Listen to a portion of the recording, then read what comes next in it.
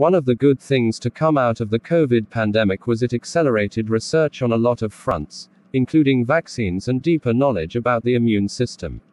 Internationally, there were some spectacular treatment trials, like the enormous recovery trial in the UK, which used electronic records in the National Health Service to recruit massive numbers of people with COVID and discovered early on that hydroxychloroquine didn't work, and that a $6 a day steroid, dexamethasone, reduced death rates by 20%.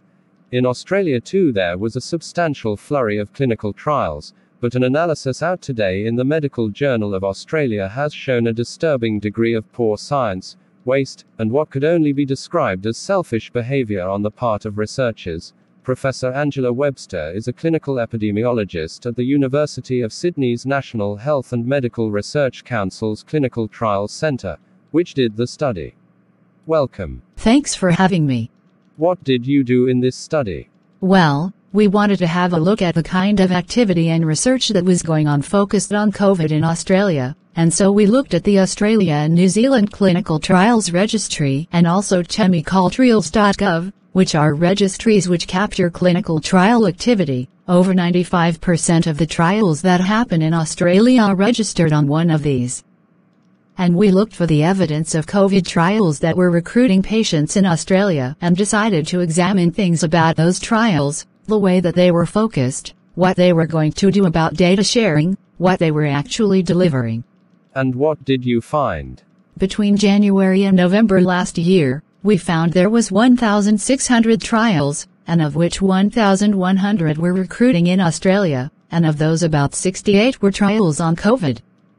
56 of those were targeting COVID directly, and another 12 were looking at other effects of the pandemic such as impacts on mental health.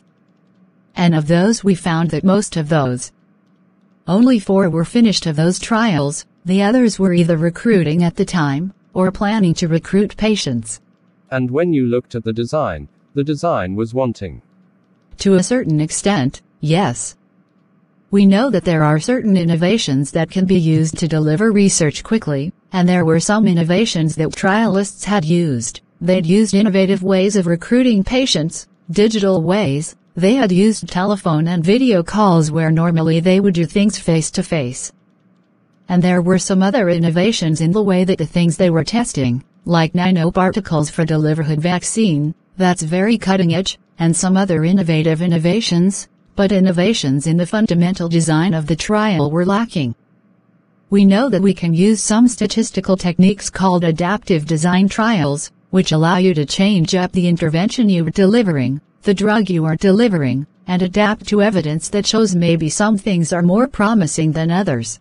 Which is what the British did in the recovery trial. Exactly. We found only 2 of the trials in Australia were using adaptive design. So the innovation in the way the trials were carried out and fundamentally designed was really disappointing. And they were too small often to actually find the answer that they were looking for. Exactly. The average sample size in these trials was 150 patients that the trials were aiming to recruit, whereas we know, for instance, the trial you mentioned in the UK looking at steroids for COVID pneumonia needed over 4,000 people to show a difference in mortality.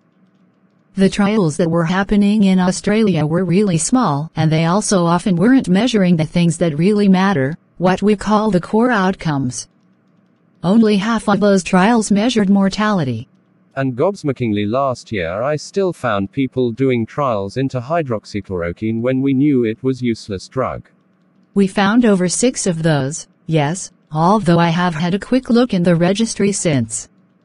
We finished this research at Christmas time. It has only just been published now, so some delay there, and I had a look at the update, and many of the hydroxychloroquine trials that were being undertaken in Australia have now been abandoned, but that represents some waste in the effort, of course. Talking of waste, have you got any sense of the funding? About 70% of the trials we looked at had no form of commercial funding at all, which suggests that they are either from philanthropic or government sources. We couldn't analyze further than that. But we did find a rather disappointing commitment to sharing data beyond the end of the trial.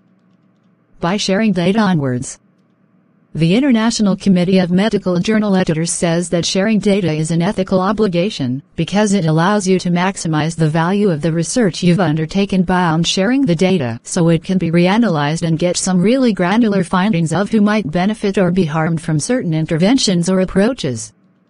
And we found that over 80% of the trials had not declared a commitment to share their data, and about 70% actively said they weren't going to share their data. And that's really disappointing. What is going on there? The way they bang on. The National Health Medical Research Council has been banging on for years about what a wonderful collaborative research community we've got. It's not true. You're right. We had a look at some of the reasons, and there is some confusion. About half of the trials gave no reason at all for why they wouldn't share their data. About another 20% had a mixture of reasons, such as worrying that they could do this whilst protecting the participant privacy, so worries about protecting the privacy of the participants in their trials. Some stated that they lacked ethical approval to share their data. So those are pathetic reasons. There are identified data and you've just got to submit to the ethics committee. I mean, really. Well, you'd think that it could be built into the trial. I think in some of the speed of trying to get trials going, people were forgetting that they had a commitment and a duty to maximize the public investment in their research. Sharing data is an incredibly important part of that, but often an afterthought by many trialists, sadly.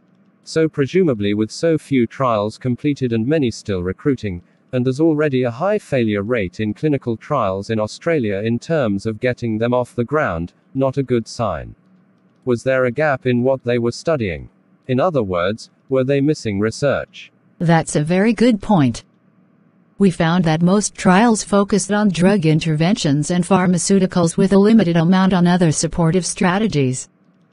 But what we really found the gap for was no trials of public health messaging or health service delivery, and the number that were targeted were particularly vulnerable populations, so those at high risk of bad outcomes of COVID, that was only in 10% of the trials.